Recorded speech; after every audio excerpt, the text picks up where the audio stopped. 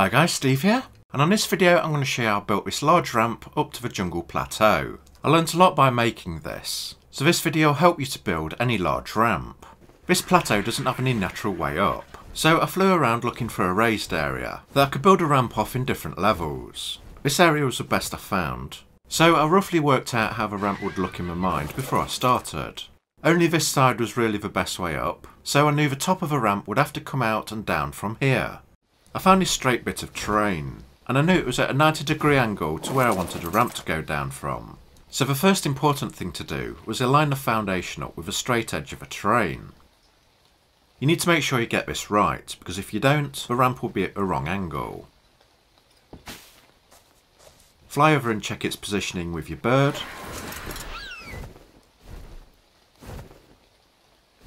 That looks spot on.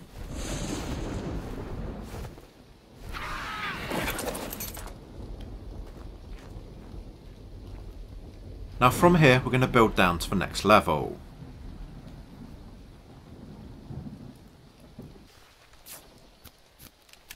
Place one ceiling tile off to the side. Then from there we're going to build down with pillars.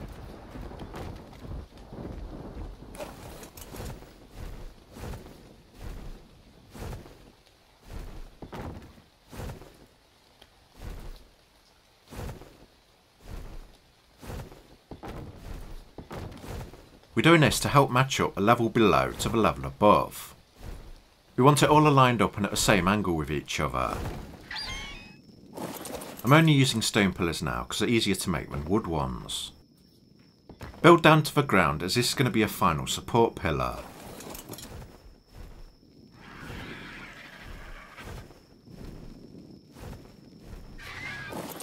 Convert it to stone or metal when you reach the right height, or like me you can build a bottom half in stone. Then with ceiling tiles work out the level of your floor.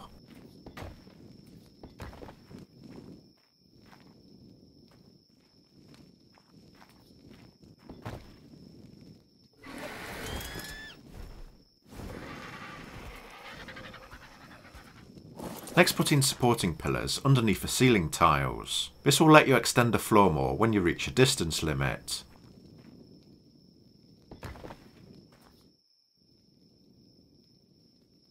Sometimes the pillars want to snap in the middle of the tiles, so while positioning look slightly to the left or right, that should give you another snap point underneath a ceiling tile.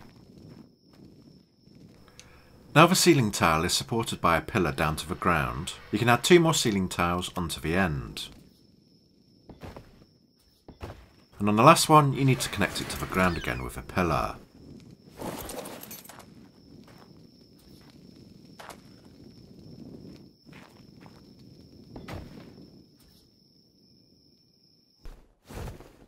I need to build this level out to the side, so the ramp what's going to be above can come down to this platform. Build the ceiling tiles out to the side, then pillars down to the ground to support it.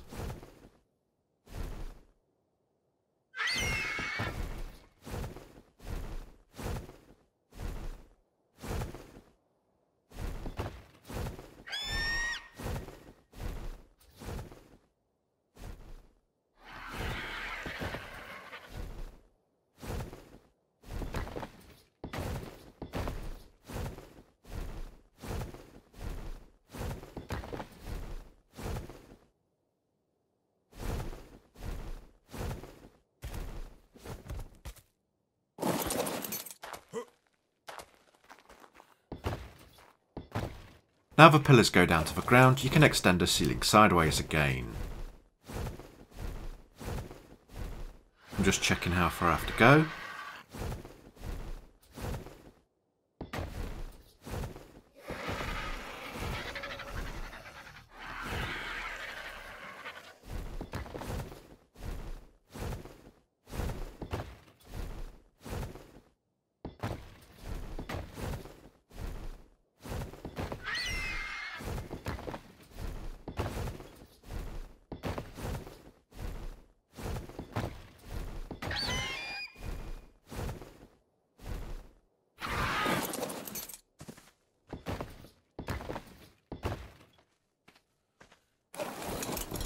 Okay, that's enough pillar support sideways to give me a wide enough platform.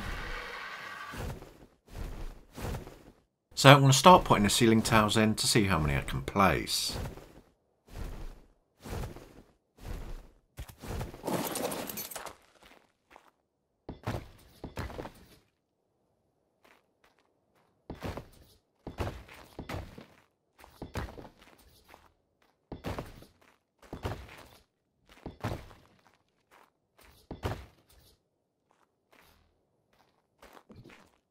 Visualising how the top ramp will come down.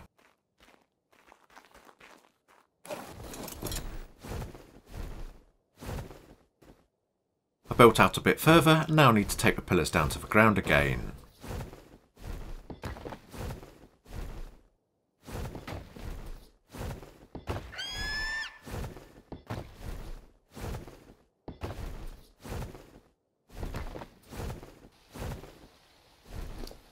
I'm going to put a storage box there because all my items weigh a lot and it'll save me carrying them around.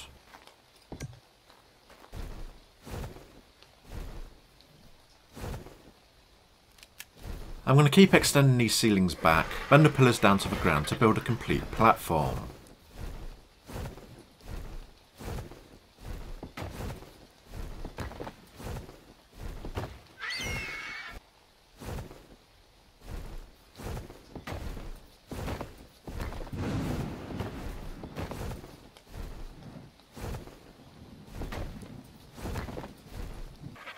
Okay, this platform's mostly done, so I'm going to visualise how the dinos go down to the ground. There'll be a ramp down to here, then I'd walk across to this side, this platform would be sticking out more, then we go down another ramp, to another platform, then down to the final ramp to the ground. I'm going to put a test ramp in to give me an idea of how it'll look, plus how much platform my dinos have got to stand on in front of it.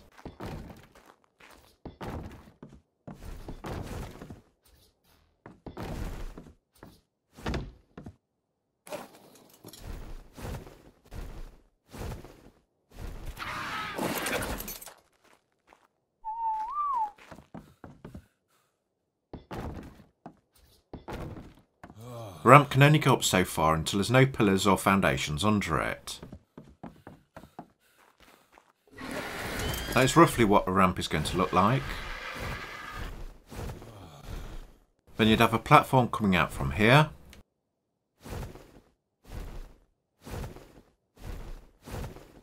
But I still need to extend this level back further, so it's got pillar foundations underneath to build a ramp higher. Right, now I need to test how far the platform above will come out, and how close it is to the cliff wall. And I'm going to do that by using thatch walls.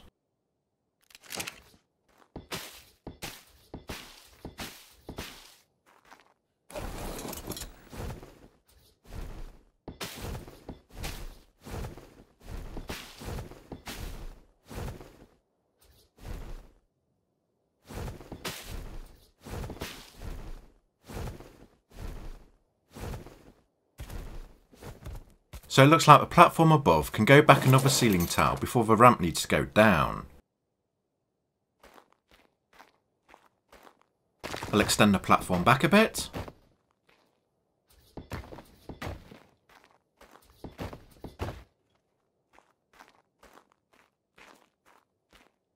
And put in a new position of where the platform above will end. You'll be building off these wall tiles, so this platform will be connected to the one above, and everything could be nicely lined up at the same angle. Next I built ceiling tiles off from this wall column.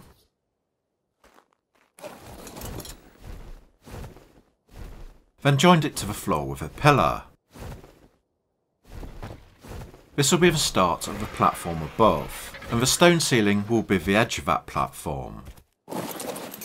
Now I can build everything off from here and it'll all be aligned, and at the right height.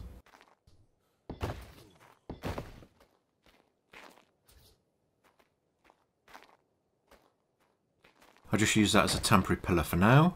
And now I need to build the ceilings across to how wide this platform will be. And of course build the pillars down to the ground to support it.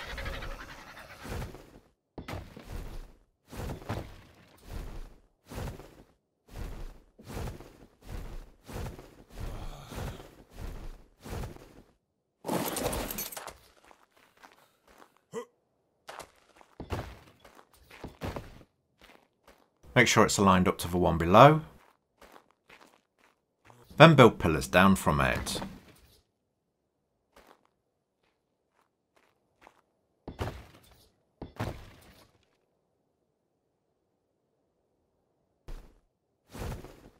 Now with those end pillars in, I can delete the untidy ones and extend this platform.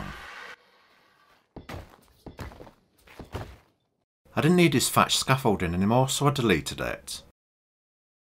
Then started to place the ramps down. But when I got to a certain point, I found I couldn't build anymore. I thought it odd, as I know I had pillars below this area, and they should be working like foundations. So for a test, I went below and placed pillars in all the empty spaces, hoping that it'd allow me to build a ramp above. But when I tried to extend a ramp, it still wouldn't work. What I found you need to do is to connect somehow the platform above to the one below. Here I used one pillar column, and now I can build more ramps where I couldn't before.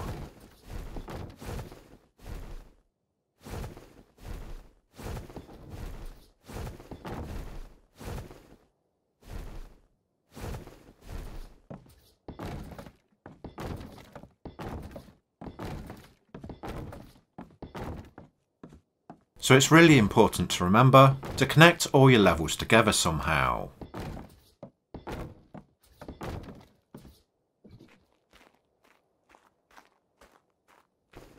With the top ramp done, I extended a middle platform, overhung it from the ground below, then built pillars down to the floor.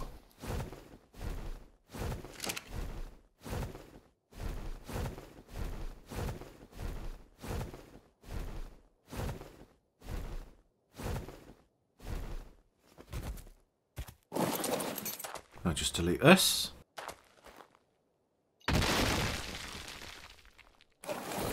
The dinos would walk up and down here, then across to the side,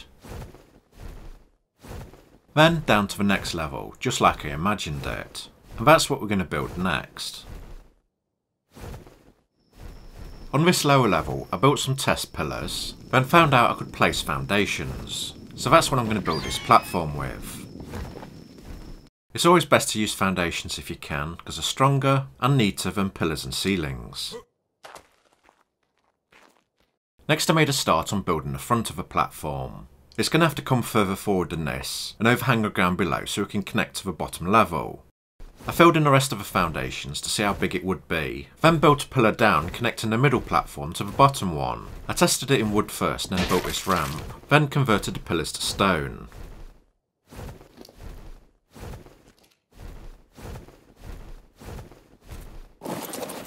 Now I know it works, I can extend the front to match the other one.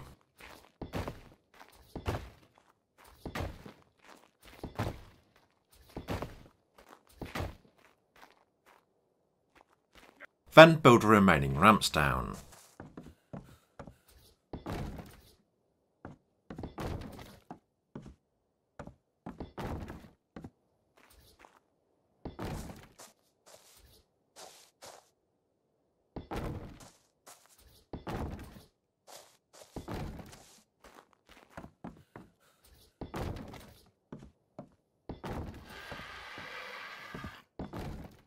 I just turn the rest of the foundations to stone, then I can carry on building a ramp.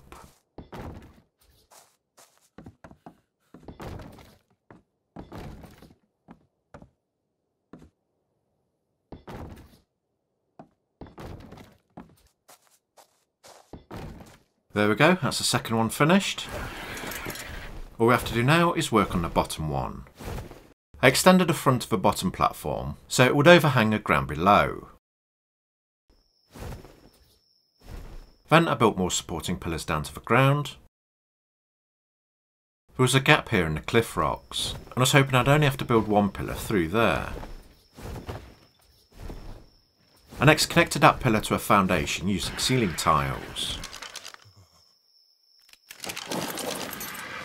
Then extended those foundations out until I could build a ramp.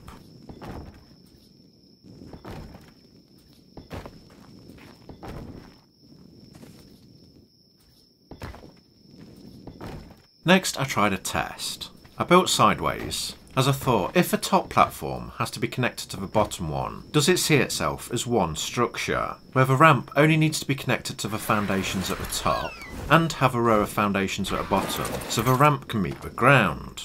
So basically, with that row of foundations at the bottom, do you even need any more foundations under the rest of the ramps?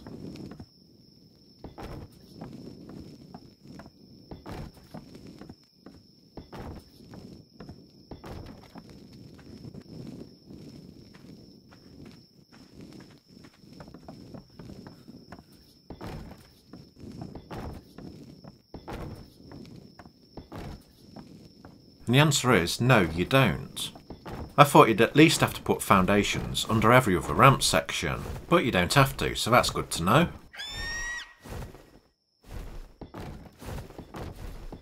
If a bottom row of foundations is on uneven ground, you're able to extend it sideways with pillars and ceilings. There we go, that's my ramp finished. Of course you can build it out of metal to make it stronger, but if you wanted to stop people getting up here with land dinos, create it out of weaker material, then you can blow it up if you're in a war. And that's how you build big ramps. This is the one I built from a Let's Play series that you can find on a link at the end, plus other helpful videos. Thanks for watching guys, and if this was helpful, please like and subscribe, and don't forget to click the bell icon for when I upload next. And I'll see you next time. Goodbye!